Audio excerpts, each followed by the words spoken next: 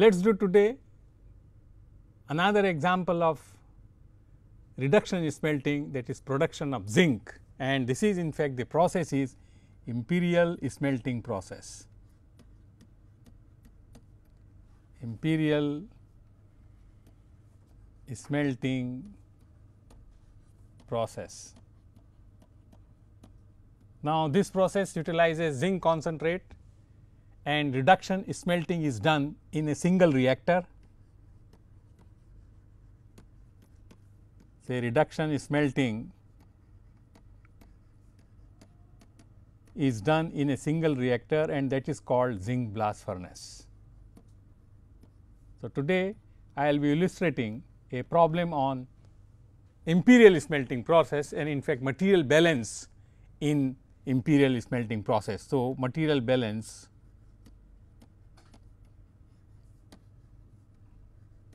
in imperial smelting process. Now, in an imperial smelting process,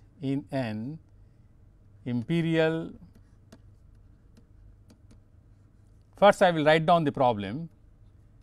Smelting process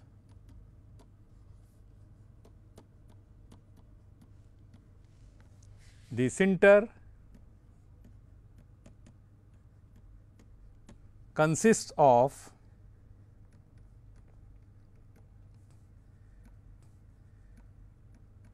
%50 zinc oxide, 20% lead oxide, 20% FeO and 10% SiO2. The coke is regarded for this problem as amorphous carbon, though it may have certain impurities, but for the illustration I am considering it contains pure carbon. Now, condition all ZnO is reduced to zinc vapor and lead oxide to liquid lead,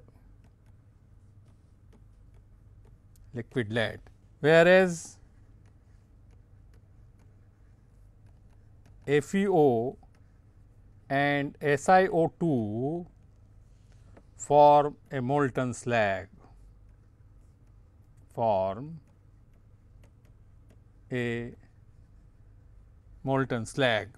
The gas after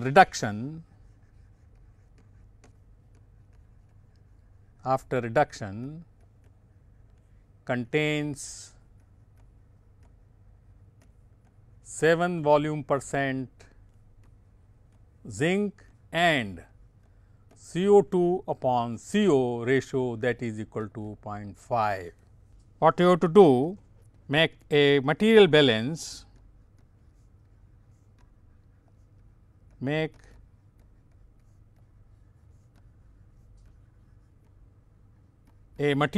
of the process and calculate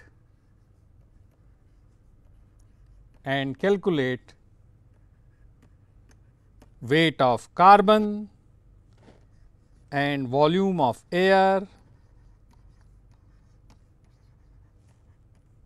and composition of gas. Second, make heat balance.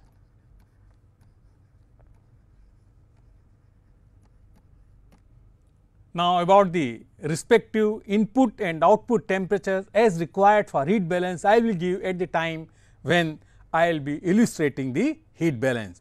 So, as I said, the first thing you have to consider the so called mass balance or material balance you have to do in order to go to the heat balance. Now, this is a typical zinc blast furnace. Now, here what you do, air, rather sometimes preheated air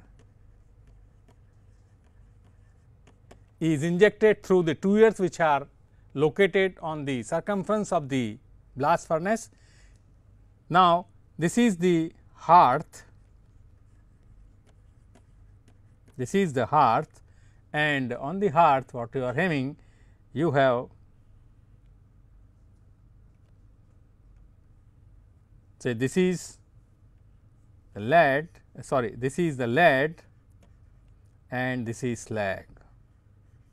Because lead has a very high density, so it will be sinking, and slag on the top, and here you have a burden which is travelling downwards, and burden consists of sinter plus coke. So, the burden is descending downward, and the gases which are forming, they travel upwards. So, this is the gases. Now, mind you, here the gases consist of zinc vapor plus CO plus CO2 plus nitrogen, and if there is some excess oxygen, that will also be there. So, here these gases, they are taken out in a, say, this is the late condenser.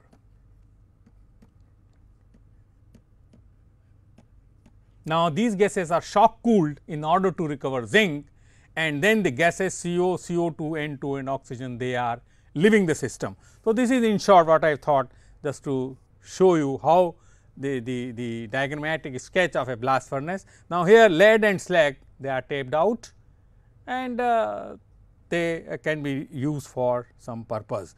So, that is how a typical zinc blast furnace look. Now, let us go for the material balance. In the material balance, let us consider 1000 kg sinter. Basis of calculation is 1000 kg sinter. You can make 1000, 1 ton, whatever you like. So, what I am doing now, the input, this is zinc oxide, this is lead oxide, this is FeO, and here we have SiO2. So, the kg, that is 500 kg, PbO 200, FeO 200 and SiO2 is 100. Now, what I am doing? I am converting into kg mole. Now, here I am using the atomic weight of zinc 65, lead 207, iron 56 and silicon 28. Of course, I do not need to say oxygen is 16. So, just I divide kilogram by their molecular weight. So, I get kg mole. So, here I am writing kg mole 6.173,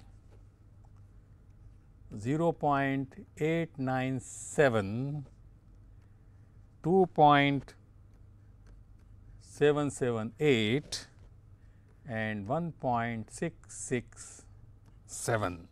Now, the problem does not say what is the amount of air that is being used. All that it says that the gas after reduction contains 7% or 7 volume percent of zinc, and CO2 upon CO ratio has been given to be 0.5. The problem does not mention about the amount of air that is required to carry out the smelting reduction process. So, at this stage we do not know whether excess air is used or theoretical air is used. All that we know, the some component of the exit gas, that exit gas here means the gases which are resulting due to reduction of ZNO and PbO at the hearth level, that just above the hearth level. So, that is what the gases. Gases in the conventional, the top exit, no, it is not the top exit gas, these are the gases which are forming above the hearth level, and a mixture of zinc, CO, CO2, N2 and oxygen, they are travelling upwards, and as a result of travelling they are taken into a condenser, and from the condenser then the gases go out of the system. So, let us now we know that there is no loss of zinc. The problem does not say any loss of zinc. That means, whatever zinc is being charged, the same should be available in the gas. So, that is a clue to start the problem. So, now let us consider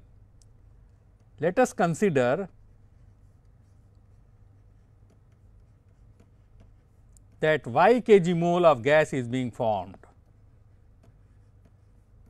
Y kg mole of gas is formed. So, I will do now zinc balance.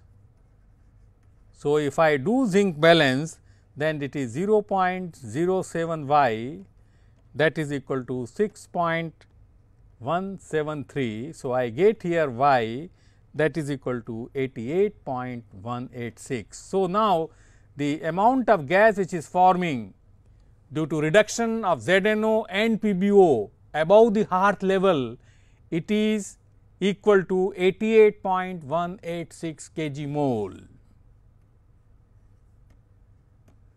Mind you, this is not the exit gas. By exit gas, I mean the gas leaving the condenser. No, it is not. It is the amount of gas that is forming above the hearth level due to reduction of ZNO and PbO.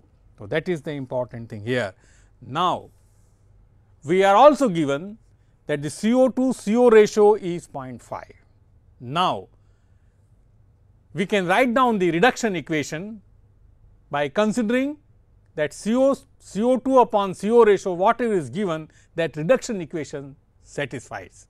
So, from that we can proceed to calculate something. So, it is said that reduction of ZNO and PbO,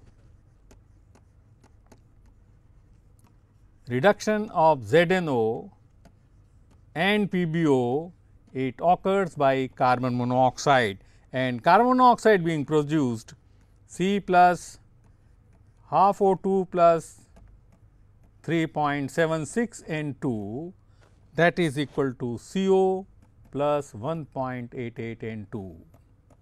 That is how the carbon monoxide is produced. Now, I will be utilizing this particular equation and recognizing that the problem states CO2 upon CO ratio, it gives some value. So, if I write down the reduction equation by maintaining the CO-CO2 ratio as given in the problem, then I am proceeding in the right direction. So, let me write down now. So, I have 6.173 ZNO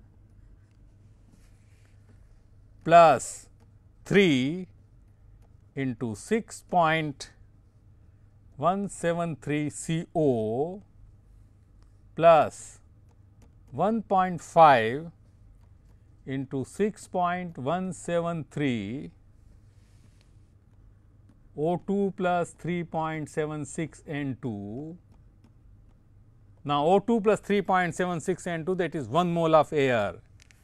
So, that will give me 6.173 zinc vapor plus 6.173 CO2 gas plus 12.346 carbon monoxide plus 34.816 nitrogen. Now, you see, in writing this particular equation, you should be clever enough that you maintain the exit ratio whatever is given in the problem, and accordingly you back calculate the requirement of CO to carry out the reaction as well as the oxygen requirement. Now, these are the important issue. So, this is the equation which must be taking place as per the condition of the problem below the hearth level, or sorry, above the hearth level. Similarly, now I can write down for lead oxide 0.897 PbO plus 3 into 0.897 CO plus 1.5 into 0.897 O2 plus 3.76 N2 that will be equal to 0.897 lead, which is liquid, plus 0.897 CO2 plus 1.794 CO plus 5.059 nitrogen. So, these are the reduction equation. Now, from the and there is no other component which is being reduced from the center. The reducing component are ZNO and PbO, rest FeO and SiO2 they directly form the slag. So, from the above equation, from the above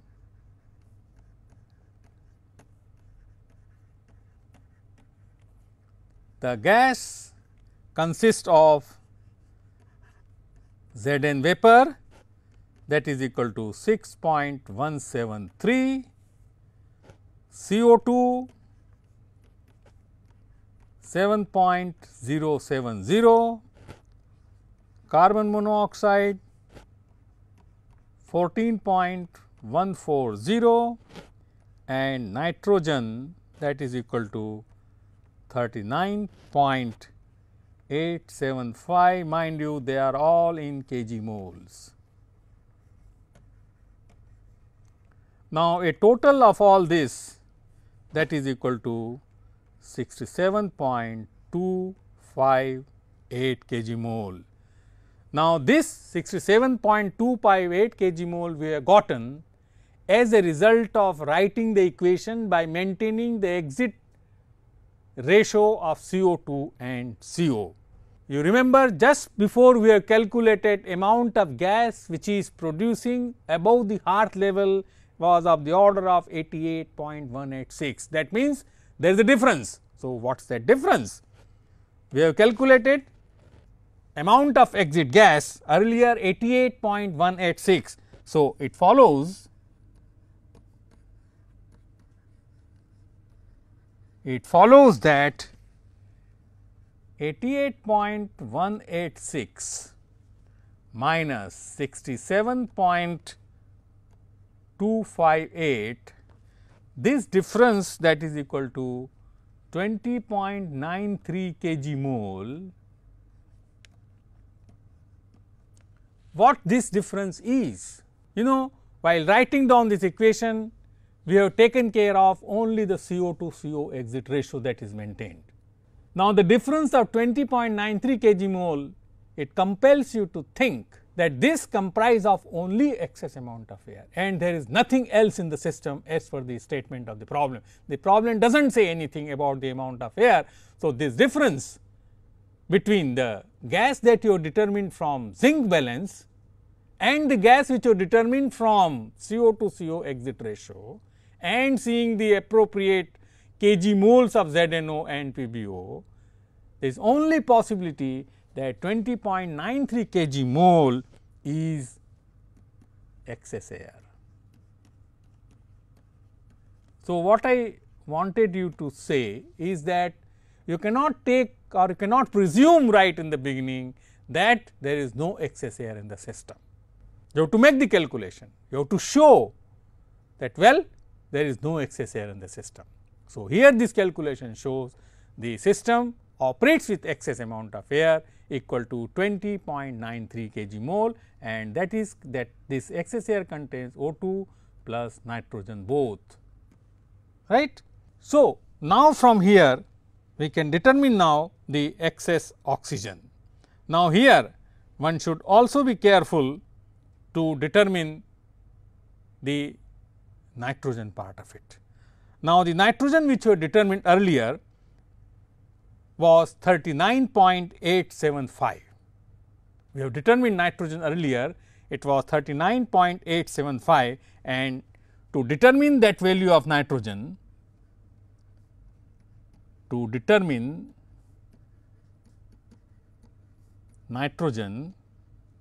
you have to consider the oxygen from the chart, because we have determined oxygen by multiplying 3.76. If all the oxygen would have been obtained from air, in that case we have multiplied by 3.76 and gotten that is the amount of nitrogen, but some amount of oxygen is also from the charge. So, according to the problem, the oxygen required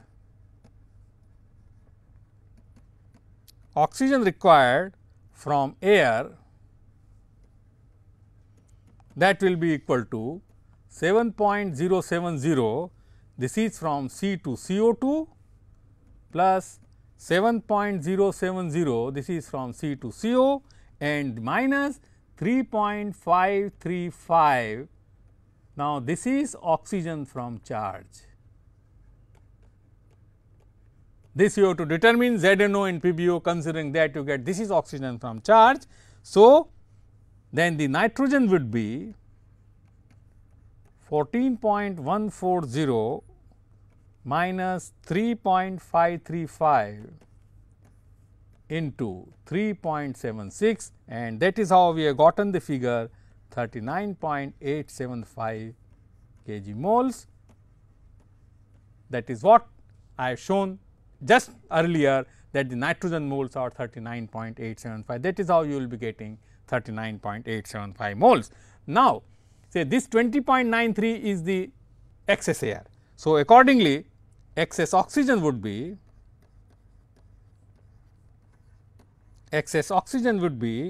say 4.40 kg mole, that is 20.93 into 0.21, and then the excess nitrogen corresponding to excess oxygen, I subtract 20.93 from and minus 4.40, that will be excess nitrogen. So, that will be equal to 16.53 kg mole.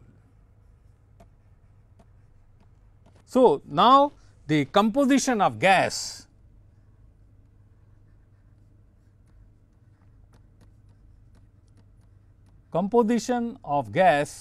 forming above the hearth level. Now, we can write down now, say zinc vapor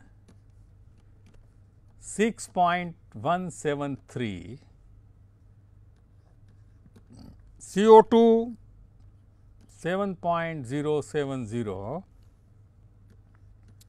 CO 14.140, oxygen 4.40, and nitrogen you have to add 39.875, which you have determined earlier, plus 16.53, which is due to the excess oxygen. So, the nitrogen is 56.405. Mind you, these values are all in kg moles. So, total is again 88.186. That is how the composition of exit gas would determine. Now, once you know this, then we can find out amount of air,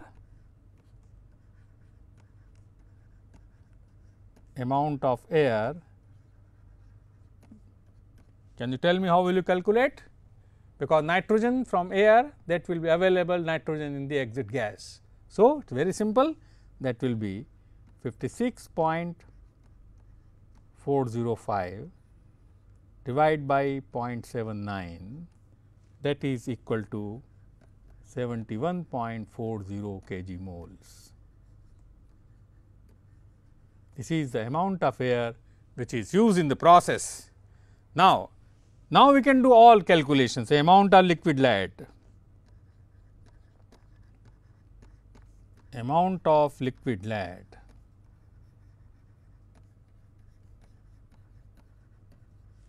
that is equal to 0.897 kg moles. Well, if you are interested in obtaining in kg, just multiply 0.897 into 207, that is the molecular weight of lead. Liquid slag,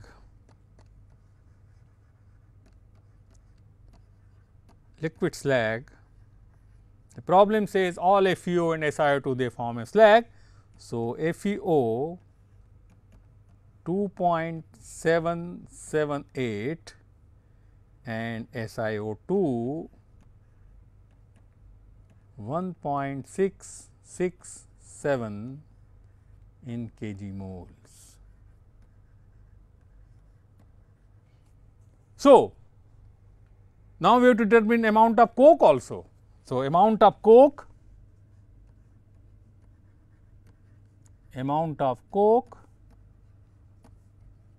simply we add the carbon monoxide and find out from there, that is equal to 21.21 kg moles, and if you like, that is equal to 254.52 kg. So, now we have done complete material balance. Now, we are in a position to perform heat balance. So, I will summarize the material balance calculation. I will just summarize in the form of a block diagram, so that I can proceed for heat balance calculation. To my left hand side is the input and to my right is the heat output. So, input now is ZNO 6.173, mind you this is for 1000 kg concentrate or 1000 kg sinter. Lead oxide 0.897. So, FeO that is equal to 2.778, SiO2 that is equal to 1.667, and the input temperature I am taking at 1100 Kelvin. That is, the sinter enters the zinc blast furnace at 1100 Kelvin, and normally the sinter roasting process is integrated with the blast furnace smelting for zinc. So, the temperature is this of this particular order plus air, the amount of air is 71.40, and for the sake of calculation I am taking air is supplied at 298 Kelvin. Next input is coke. Coke amount is 21.21 kg moles, and we are taking, it is supplied at 1100 Kelvin. So, mind you, in the initial statement of the problem I have not provided the temperatures, now I am giving the temperatures. Now, the exit gas,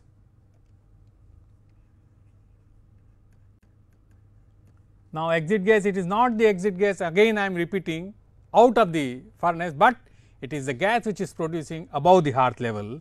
So, we have zinc vapor, its amount is 6.173, mind you they are all in kg moles, CO2 7.070, CO 14.140, O2 4.40, and nitrogen 56.405, and the temperature of the discharge I am taking, they are discharging at 1300 Kelvin. Now, the next which is forming is liquid lead.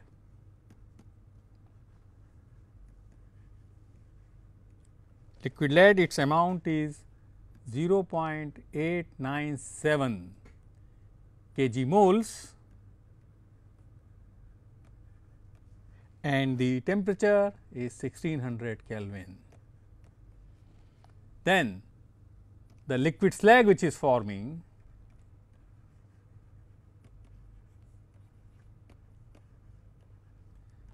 that is FeO, that is equal to 2.778, and SiO2 1.667, mind you again they are in kg moles, and the temperature of its discharge is 1600 Kelvin. See, now This is what the calculations of material balance I have projected on this particular block diagram. The various temperatures are given. Now, what we have to do? We have to perform the calculation. Now, we should know at this stage what thermodynamic values you will be needing. Okay. To solve this particular problem, I will be providing all the values because I have calculated the problem and I know what values are required. But as a beginner, when you attempt to solve the heat balance problem, you have to be very clear what thermodynamic values you will be needing. Say for example, in this particular case zinc vapor is being produced. So, you have to use Cp value of zinc from 298 to its melting point, then latent heat of fusion, then from melting point to the temperature of discharge of zinc vapor, that Cp value. So, all those values you have to collect and then you should proceed to form the problem. You should proceed to have a solution of the problem. This is one example of zinc. Another example is the formation of slag. Now, here the FeOSiO2 is forming.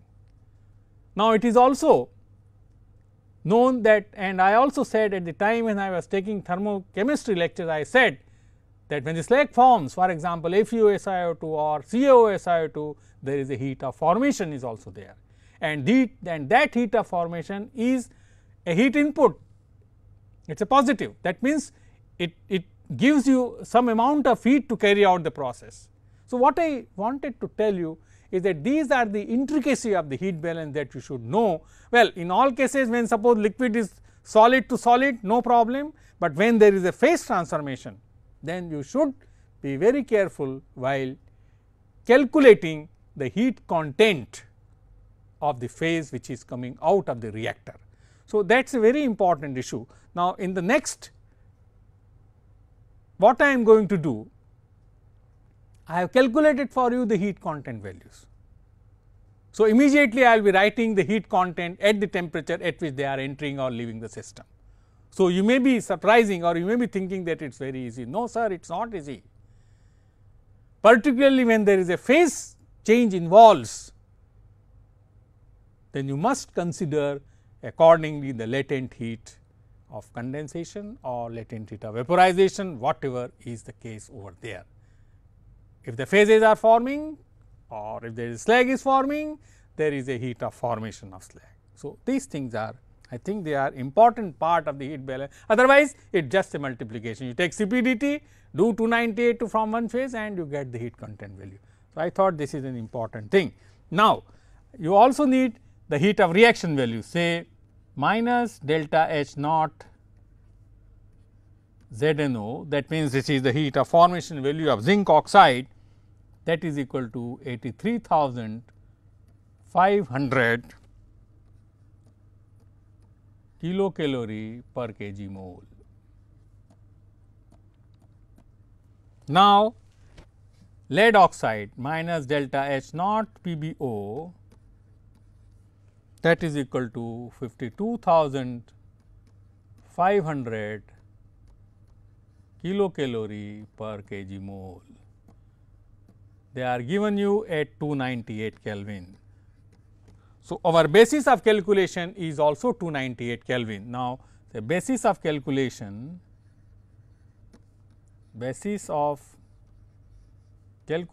of heat balance is 298 Kelvin. That means, those reactants which are entering at 298 Kelvin, their sensible heat will be 0. Now, you need the heat content values. So, I am giving you the heat content value.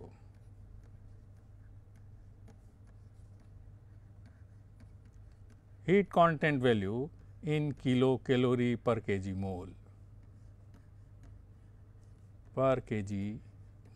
Now, for example, here H 1100 minus H 298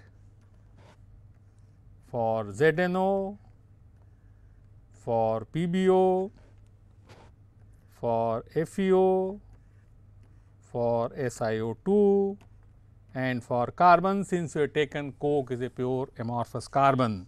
So, these values are for ZNO 9500, for lead oxide 10,800, for FeO 10,280, for SiO2 19,940, for carbon 3,320. So, these are the values of zinc oxide, lead oxide, FeO, SiO2 and carbon. So, other heat content values, say H 1300 minus H 298, this is for zinc vapor, then CO2, then CO, this is equal to 36,160, CO2 12,010, CO 7460, N2 7,500, oxygen 7,873, and this is all as usual kilocalorie per kg mole minus 1. So, that is about this value. Now, H 1600 minus H 298 for liquid lead, that is equal to 10,110 kilocalorie per kg mole. Then H 1600 minus H 298 for FeO, that is equal to 11,990 kilocalorie per kg mole, and H 1600 minus H 298 SiO2, that will be 21,100 kilocalorie per kg mole. Now, mind you, in calculating the heat content SiO2, it also undergoes several phase transformation, tridymite, cristobalite. So, those things are to be taken care while calculating the heat content. Now, I have given you all the values. Now, let us calculate. So, the first thing is the heat liberated. Heat liberated. Now, I am calculating the heat liberated at 298 Kelvin, and then I am adding the sensible heat of reactants, or you can calculate the heat liberated at 1100 Kelvin. So, heat liberated ZNO to zinc vapor and PbO to Pb liquid. So, delta H naught 298 for this, given the values, that is equal to 562,539 kilocalorie. Now, sensible heat of reactants. Sensible heat of reactants, that will be equal to 6.173 into 9,500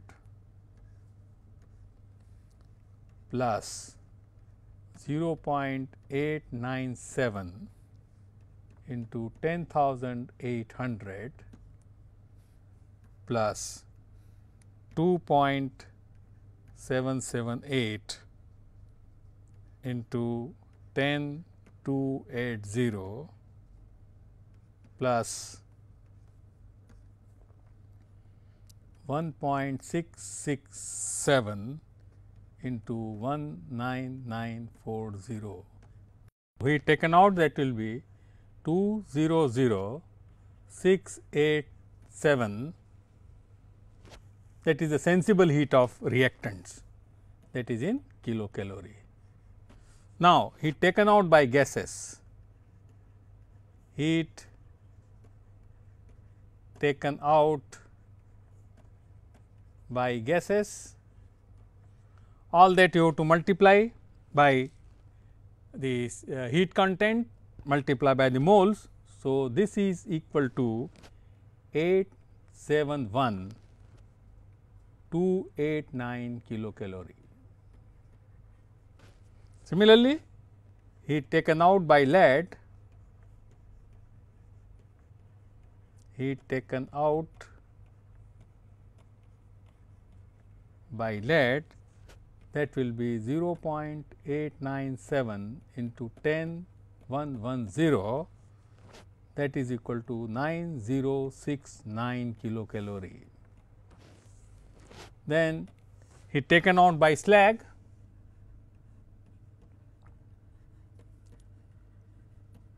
heat taken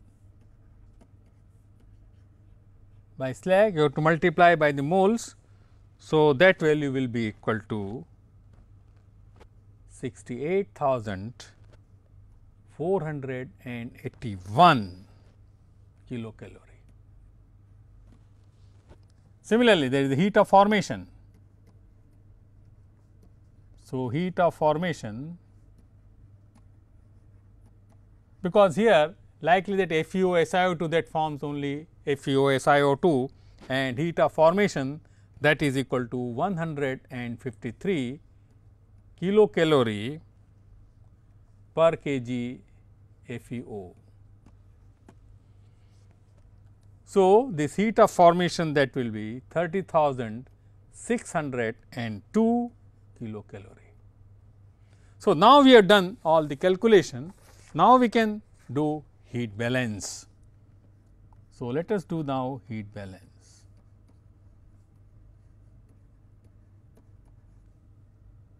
This is side is heat input, heat input. So, in the heat input, first is the heat of reaction, heat of reaction, and this heat of reaction is 562,539. Then sensible heat,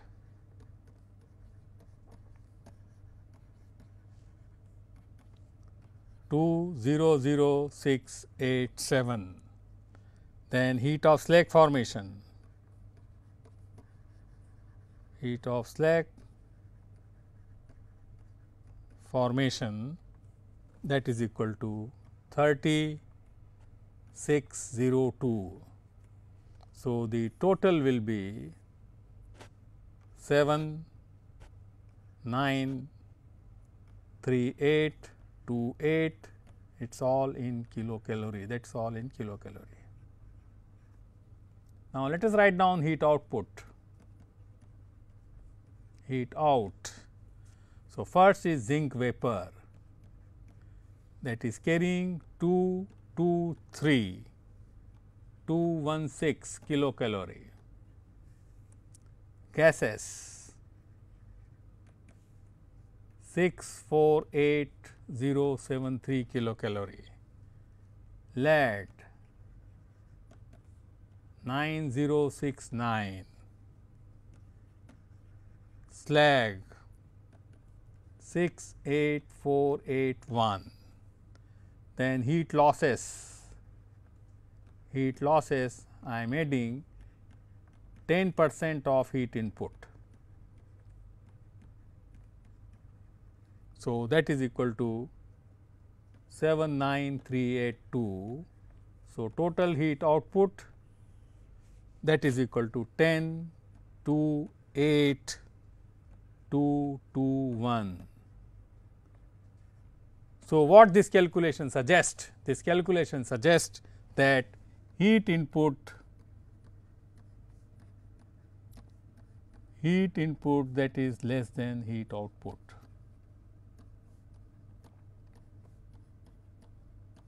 So, we have to meet, there is a heat deficiency, and heat deficit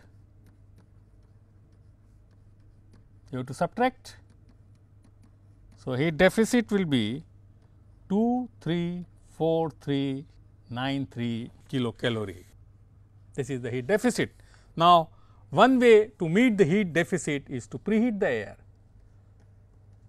So, one way to meet the heat deficit is to preheat the air. Now, the question comes, what should be the preheat temperature? So, if you consider for example, average value of Cp. So, if you consider average Cp, that is equal to 7.5 kilocalorie per kg mole degree Celsius, then I can find out preheat temperature. Preheat temperature, that will be equal to 463 degrees Celsius.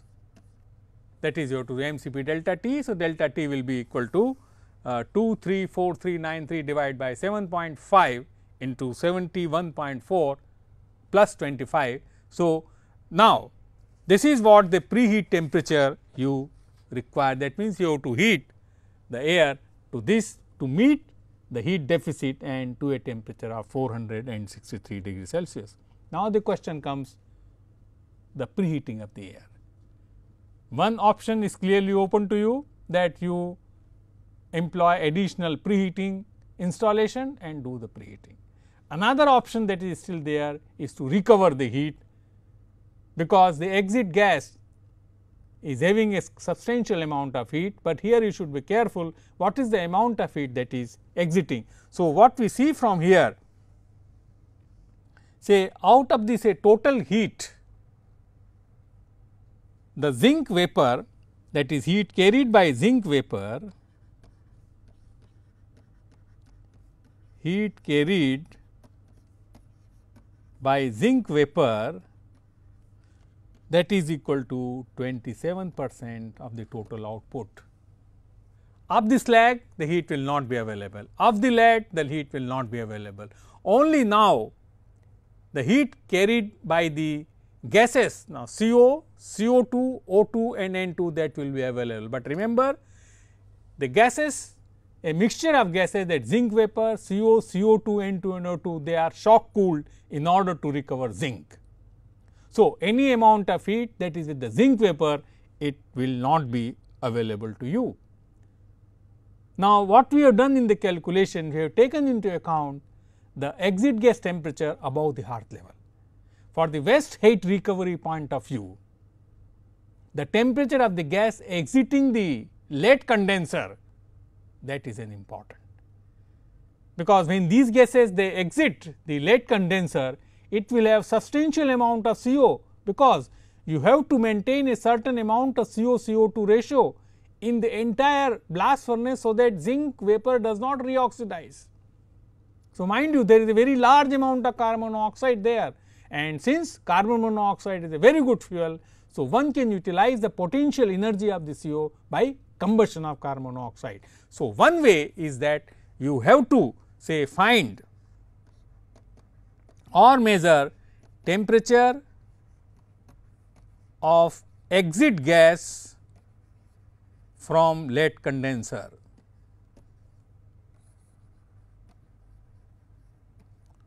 And second, you have to see the amount of carbon monoxide in the exit gas.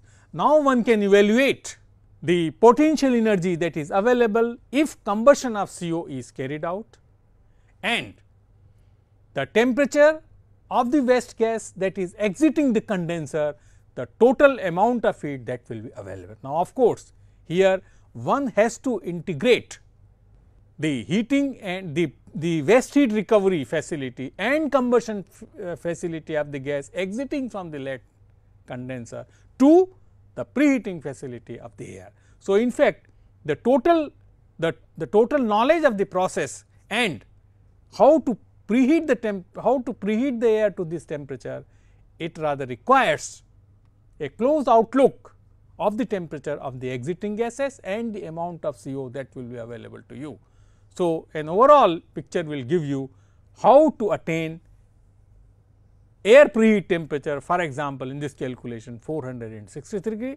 Not only attainment of this temperature is important, but also its integration with the furnace is equally important.